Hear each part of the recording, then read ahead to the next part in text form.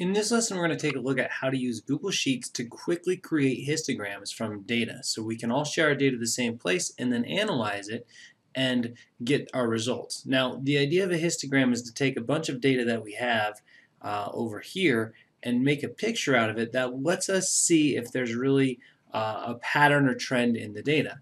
Now, this is not a scatter plot where we're looking for a relationship between two variables, but rather a histogram which shows us how the data varies based on bin size. Now, it's pretty easy to get a chart, so I'm just going to go ahead and highlight the data I want. Now, you'll notice I have team numbers over here. That tells me whose data it is, but what I just highlighted is the change in mass, and that's actually the data I want to create a histogram of. So I highlighted it, and I'm going to click Insert and Chart.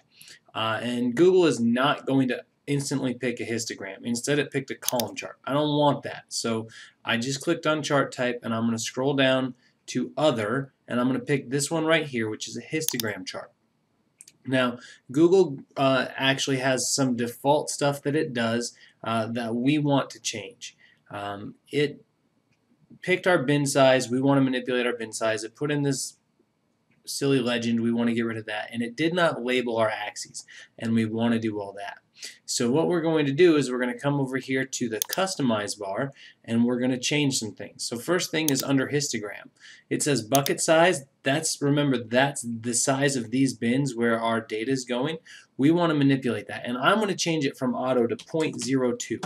Okay? When I change it to 0.02, you can see we get a lot more bins. Now this would be easier to see if I didn't have this legend right here. So I'm going to click the legend, and it pulls up this side of my customization, and instead of the right position, I'm going to say none. Now it's gone, and my graph just got bigger so I can more easily read my data. Now if you look, it's actually labeling the edges of my bins. So this bin that has the most data in it goes from negative 0.01 to 0.01. But I have no idea what that is because it did not put a title on my chart. So over here I'm going to go to Chart and Axes Titles, and instead of a chart title, I'm going to go to the horizontal axis title. The horizontal axis title, that is showing me change in mass, and I put my label of grams there.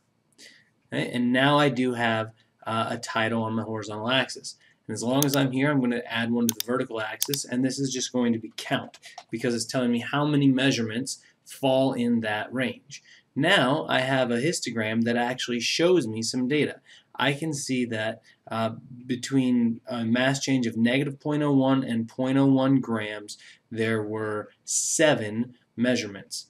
So the majority of our measurements show a mass change of essentially 0. There's a few of them that show a negative mass change, a few of them that show a positive mass change. Now this gives me a pretty good representation of the data. It shows that it's actually mostly concentrated around 0, and then there's a few of these that are spread out away from 0. If I wanted to make this so it showed less change and didn't quite break down that data as much, I could change my bin size or bucket size from 0.02 to say 0.1, and you'll notice now all of my data fits into 3 different buckets, and now I've got 16 measurements that are between negative 0.05 and 0.05, all centered around 0. So I've done that, and it decreased how much variation that my histogram shows. It makes it look like the data is more concentrated than it might actually have been in real life. I could also go to the other extreme and say, well, let's go 0.01, and now you can see I've got more spread in my data.